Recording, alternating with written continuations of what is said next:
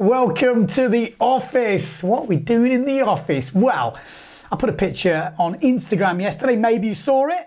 Yeah, a pretty cool lay down jibe at Martignal Beach. And I had a lot of likes on that picture and I had a lot of comments. And some of the comments, quite a few of them, were saying, Ben, how did you get that shot? Do you have a new drone?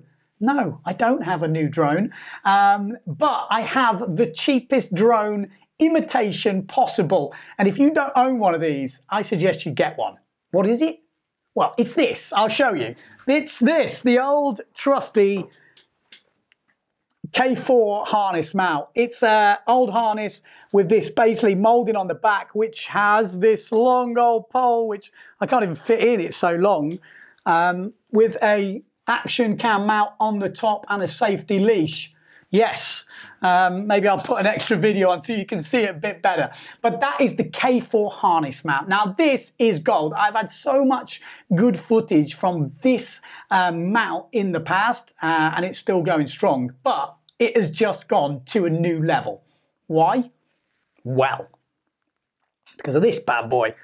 Yes, this is my new camera. It's the Insta360 1R. Terrible name, but great camera. I've only had one session on it where I got that shot. So I can't give you an in-depth review and I don't like to promote it too heavily because I haven't used it enough. But so far, pretty sick. Now, why is this any different to a normal camera? Well, obviously it's 360. Now, I've been put off 360 cameras for a while because I didn't like the idea, you know, when you see them on Facebook and you're scrolling around. I like someone to pick that view. Now, a few things have changed. The editing software has changed and makes that even easier now, which I'm going to show you exactly why. So let's just go and have a look at the camera, at the pictures, and have a look what I'm talking about. So here you go. This is the harness cam. I'm just going to put it on. And what have you noticed? There's no pole. Where's the pole? Don't ask me. But as long as you position the camera directly above, like straight up above the pole, it magically disappears. Look at that. You can see the shadow of the pole, but you can't see the pole. Now for me, this is just absolutely insane. Like I'm like, oh my God. So you've basically got your little drone. It's following, you know, you around about 2-3 foot above you, depending how long your pole is. And there we go. So that for me is pretty insane. We're going to go to the water, obviously. But here's the first problem I've had. It's my first outing, so you'll have to bear with me. What happened is, the pole is quite long I've got, and when I got into the water, as you'll see now, I'll press play, I was battling with the mast and the pole. You can't see the pole, but I can't get it past the camera. It's hitting the camera now. Now, what happens is, as you'll see in a sec, there we go. So I've hit the camera and the camera has moved slightly off the center and now you can see the pole. So this was a mistake from me.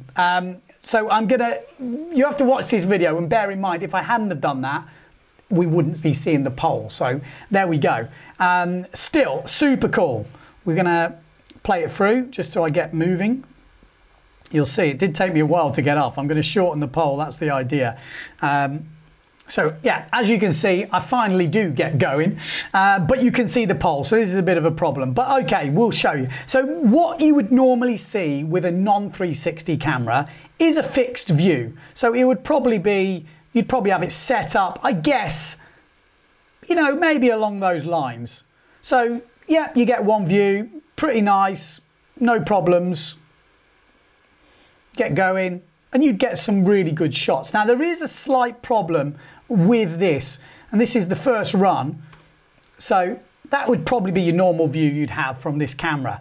Now, what is so cool about the 360 camera is you can move the shot so I can have a look around. I can do whatever I like. I can zoom in, can zoom out. Pretty sick. You know, you can see people on the beach up here. And that is the view you would have normally from your camera. So it's a cool view anyway, even with just a normal GoPro. But watch when we come into the jibe. And that was always been the problem. Yes, the intro and the outro of the jibe is good, but the actual laydown you would never get. It's the same with wave riding. So when you wave ride and you bottom turn, you would never get the wave, and it was always like, I was like, ah. So then I tried setting it up just for the wave ride, but then you miss everything else, so it never made sense.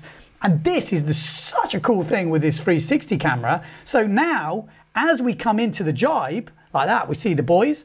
Now, you can move the camera. So now that is where we'd want the shot. I can actually just move it out.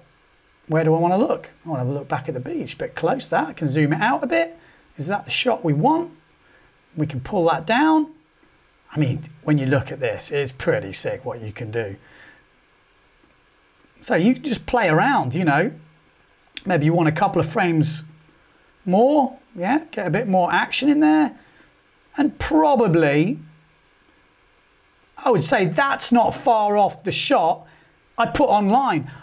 Obviously, that stick wouldn't be there on a normal day. It was my first day, and again, I need to shorten the pole a little bit, but that stick wouldn't be there. So I did actually go on Photoshop and Content Aware. If you don't know how that is an absolutely sick tool. I might even put a little screen overlay now of me doing it, but it's so simple to do. But on a normal day, you wouldn't even have to do that. So there, you've got the shot. You click over to here on their app, take a snapshot, save.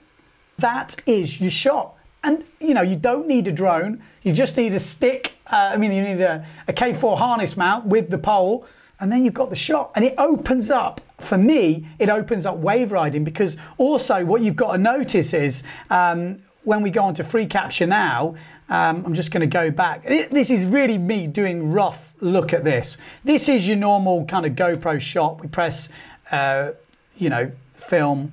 And as I watched before, as you come into the jibe, you have this shot, which is your normal GoPro shot. And then you would, sorry, I'm a bit premature now. This is your normal GoPro shot. You jibe, it misses, comes out, okay? So now what we can do is, with this editing software, again, I'm really new to this, so I'm not saying this is the best way to do it, but what we do is we choose the keyframes. So I'm gonna show you now, as we're coming into the beach, you'd probably keep this shot, you don't need to change it. And as soon as you need to change it, maybe you want to look at the guys on the beach. Who was that? You know, you can basically keyframe that and then move your shot over. Have a look over here, we press play. So we have a different view, we keyframe that, we move back a bit. I mean, this is just terrible. We can move it, you know, and you'll see in a minute what I'm on about. There's the buoys.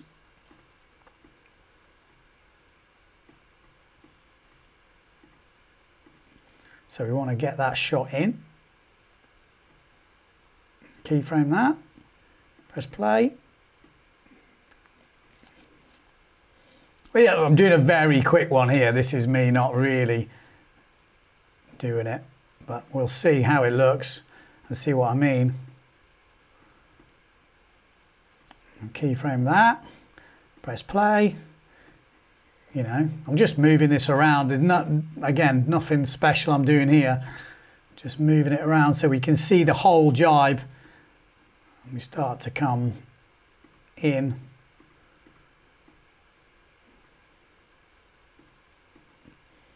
And we can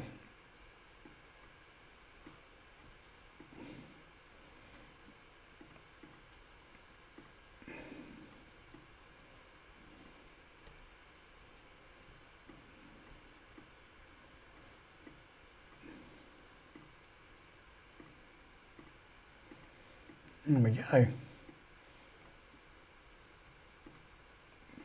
have to go a bit quiet now because my brain's working, you know, and that's basically, as I would say, it. So then what we do is if we go back to the front of that keyframe, you'll watch now, instead of playing it from one angle, it chooses those keyframes you want and you see the whole jibe.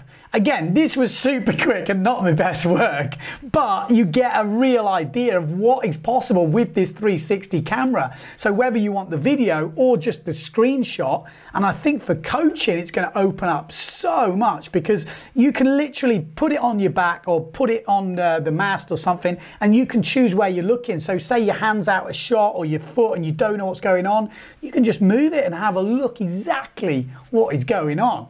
So there you go. Like I said, a real quick review, 360 camera, harness capable harness mount. It's the easiest one. There are other ones out there. For me, that's plastic, it's light.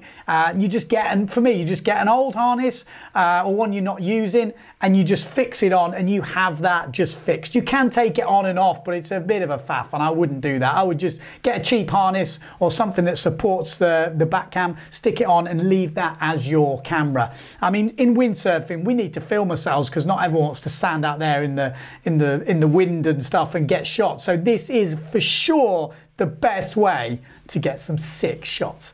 I will stick a link to the camera below.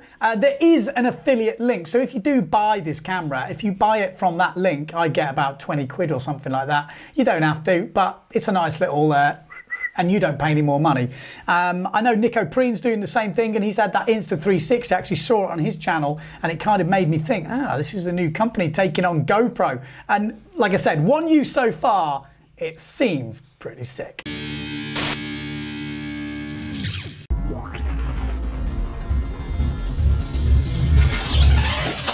So there we go. I hope you liked that tutorial. I'm not saying I'm the best at tutorials or something, but I hope it gives you an idea of what's possible and what's going on with the 360 cameras. Because like I said, I've been put off them for ages, but now with the new editing software and the way you can just pick your shot, you know, in mountain biking as well, I'm sure, you know, a lot of different sports, this camera is gonna be awesome. And the way it gets rid of the stick, I mean, that's just crazy. I still can't get my head around that. So there we go. Stay tuned to the channel. If you like that type of video or you want to do some more stuff like that, let me know in the comments below. Click on the other videos up there. I think they've just started knocking down the wall next door. I hope you could hear that. Give us a like if you like the video and subscribe.